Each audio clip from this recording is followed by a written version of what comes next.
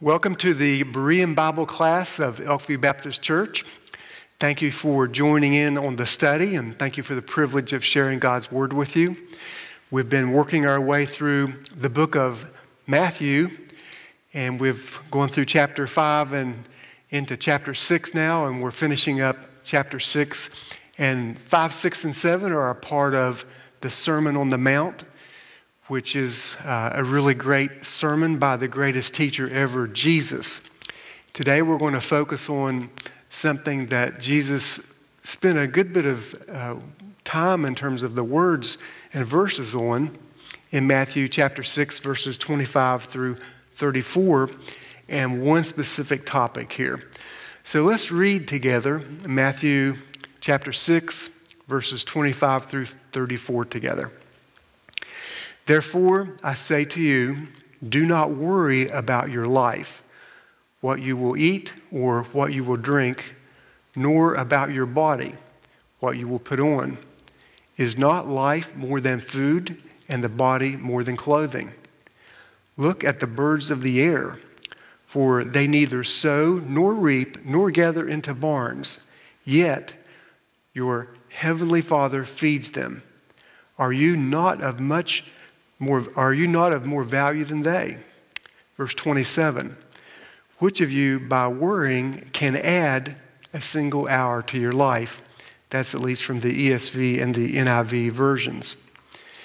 Then on to verse number 28, it says, so why do you worry about clothing? Consider the lilies of the field, how they grow. They neither toil nor spin.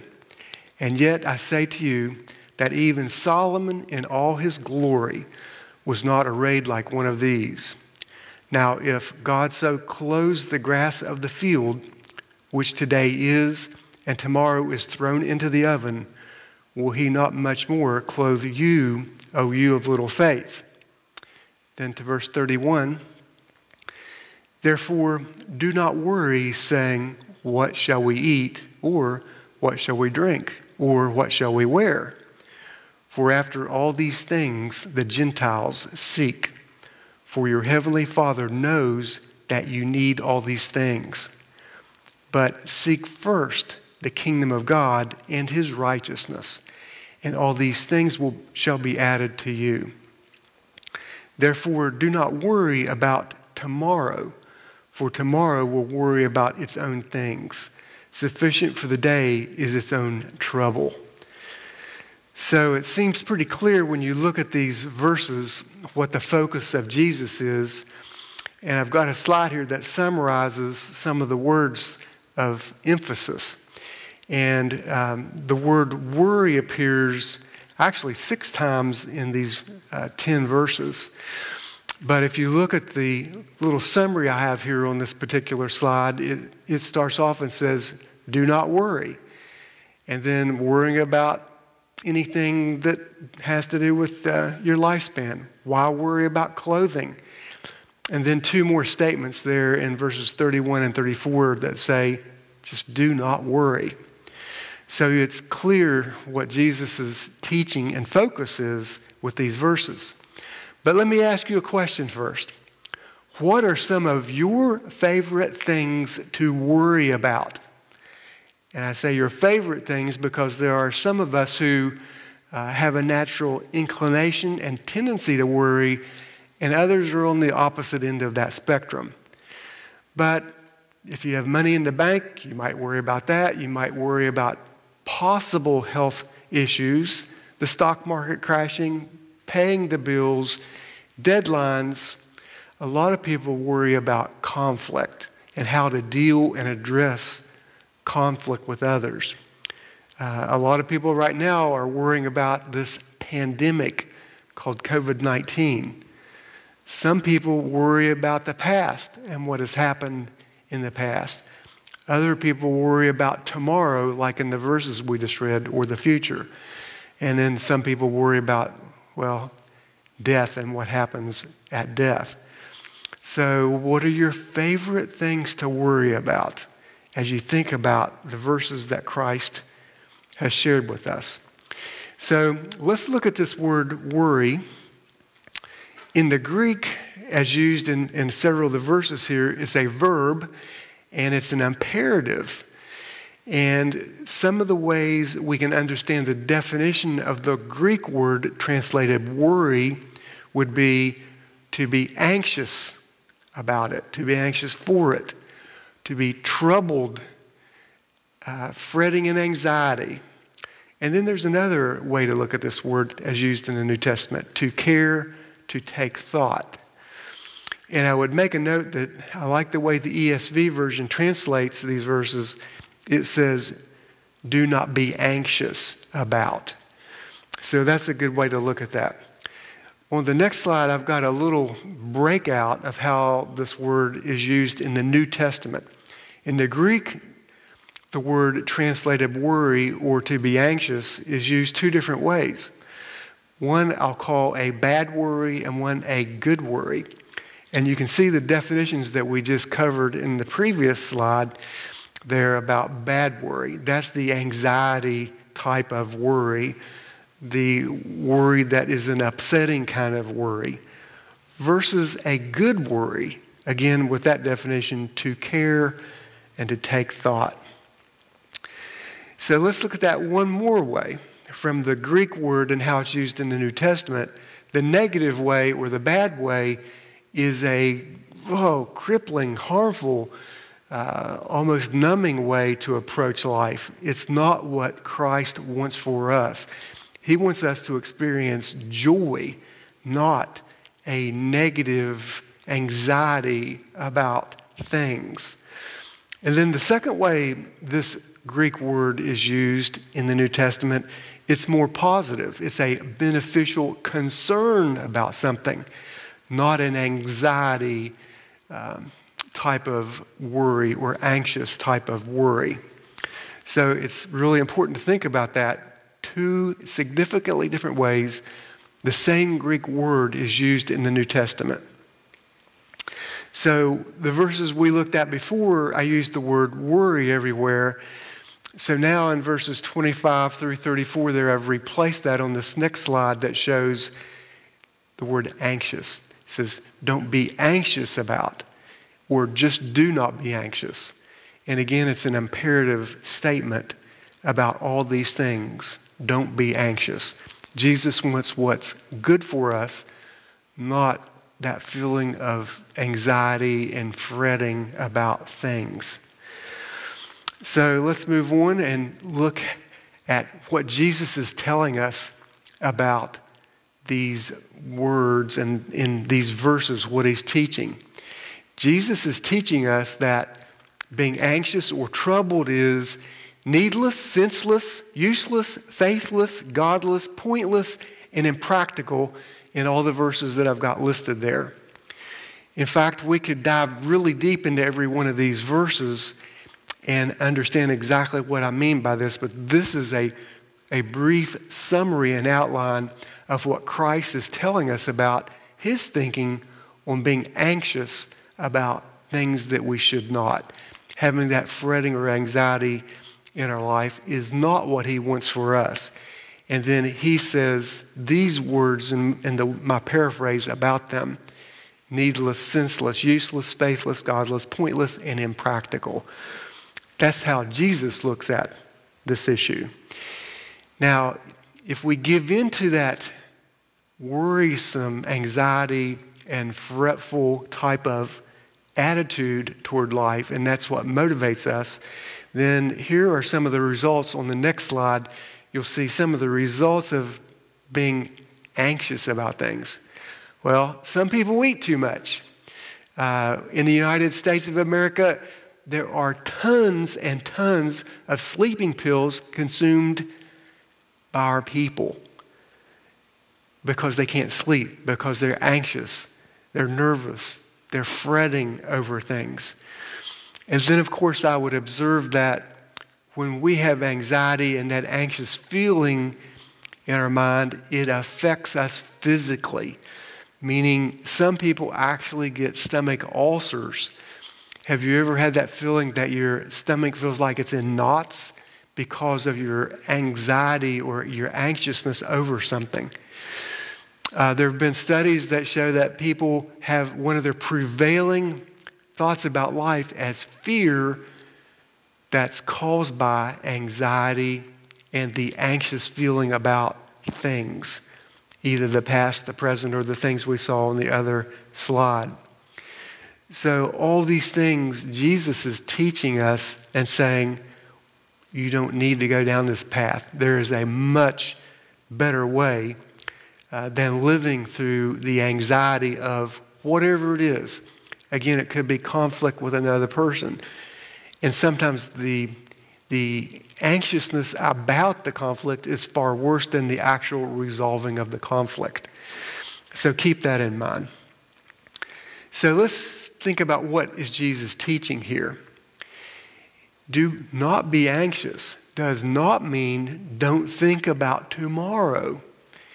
He's just saying don't be anxious about tomorrow. It's okay to think about tomorrow, to plan for tomorrow, and to be ready for tomorrow. All those things are okay. It's that anxious part of it that Jesus is telling us, leave that out.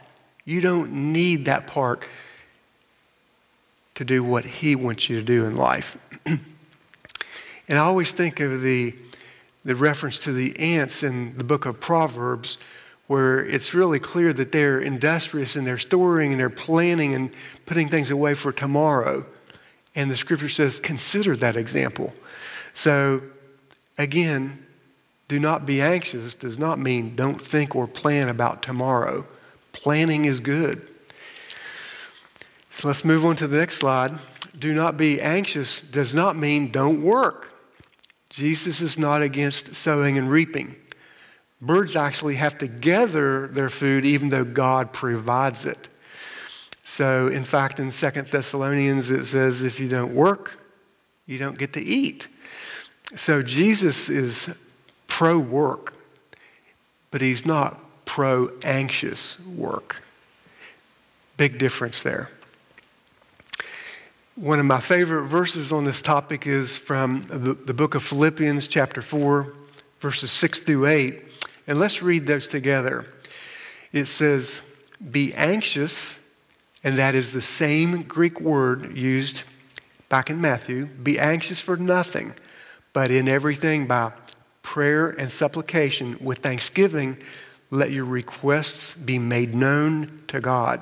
And the peace of God, which surpasses all understanding, will guard your hearts and minds through Christ Jesus. Then in verse 8, there's a list given to us of things to think about. And I would propose that when we think about those things that are listed there in Philippians 4, 6 through 8, the feelings of anxiety and anxiousness dissipate. And then that peace of God can come into our soul and comfort us. So let's think a little bit more about Philippians 4, 6 through 8 there. It's saying basically, don't worry, but do this. 1, pray.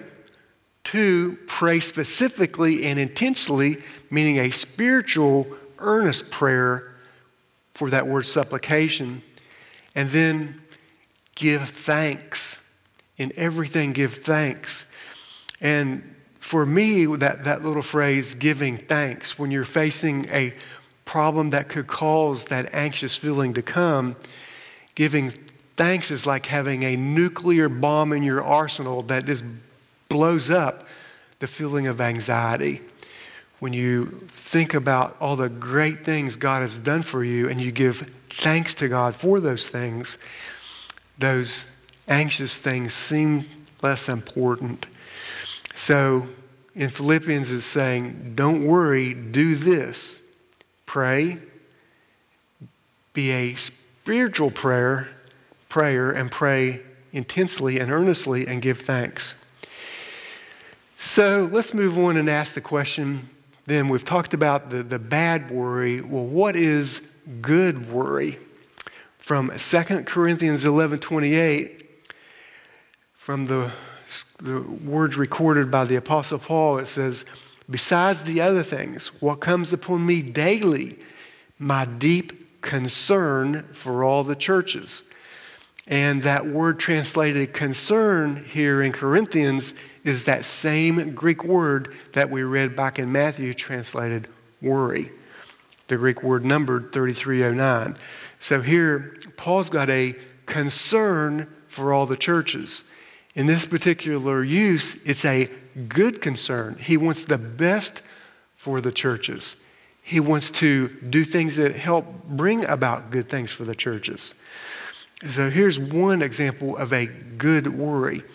Let's move on to a second one.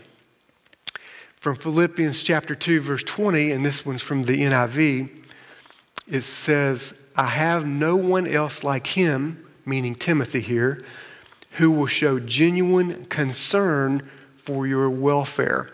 That same Greek word translated worry or to be anxious in Mathew is translated concern here. And here you can see that it's a good concern, a genuine concern about the welfare of those in Philippi. So again, here's a second example of a good worry. It's not a worry that really is an anxious worry. It's that second definition we looked at, to care, to be concerned about. So then when we think about these battles that sometimes we have with worry, let's think about turning them into opportunities.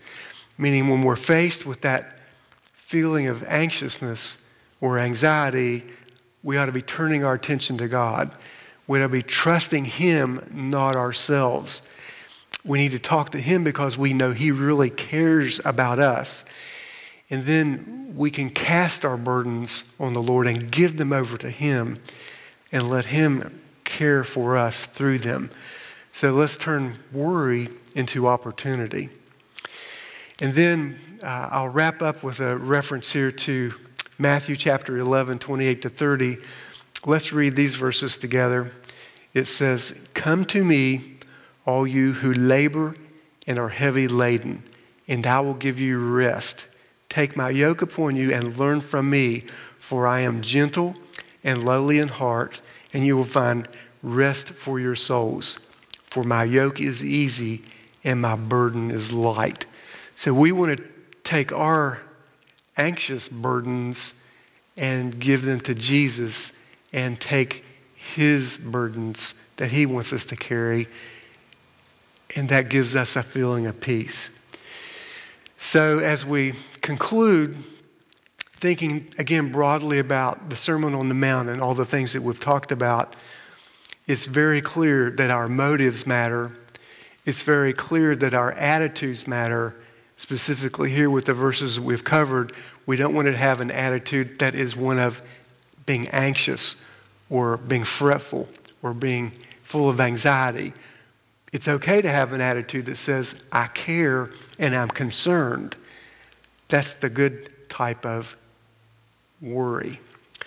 So we know that all these things matter. And as we think again broadly about the Sermon on the Mount and the teachings that Jesus has given us, we should want to live a beatitude life. We should want to be salt and light in the community and folks around us so that we can lead them in an example that Christ wants them to see. And then from the verses we just looked at, Christ really wants us to trust Him, not be anxious about life. So with all that said, let's pause for a word of prayer. And again, thank you for joining in on the study. Lord, thank you for your teaching.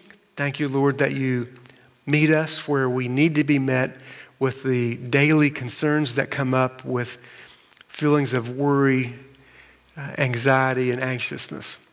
Lord, help us trust in you. Help us serve you.